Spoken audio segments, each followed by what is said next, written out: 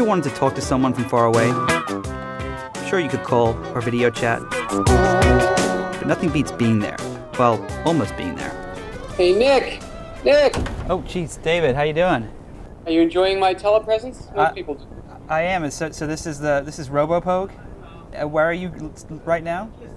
Well, technically I'm in Connecticut, and you're in New York, but I could just as well be anywhere. The machine that David and I have been using is called a Texi. It's what's known as a telepresence robot. All you need to use this is a Wi-Fi connection, a webcam, and of course the robot. So David Pogue was just controlling the robot from his home in Connecticut, and this is the way he was doing it.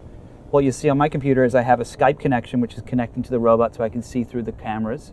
And I also have a little browser plug-in right here that's actually showing what the robot can see. So the purpose of the robot is really for companies that have a lot of remote workers that want to be able to wander the hallways and talk to other coworkers while they can't actually be in the location that they're working. The robot is still in development, but for a few busy executives it has become indispensable. They say it lets them be in two places at once and offers the serendipity of a real conversation. Want to talk to the robot? Yeah. Yes. Hi. That was the robot talking. Have you ever seen a robot before? On TV. Well, this is your first real-life robot experience. What is it like? What does it feel like? I feel like it's a screen on a stick.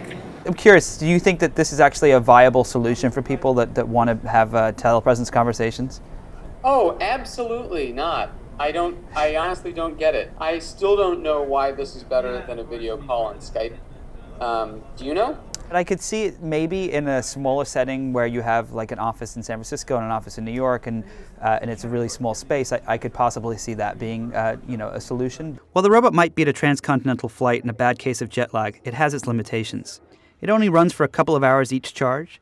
It can't open doors, handle stairs, or even punch an elevator button. The lack of arms is a problem. In fact, would you mind scratching my nose right now? I can't get to it. Thank you. That's much better. Ah.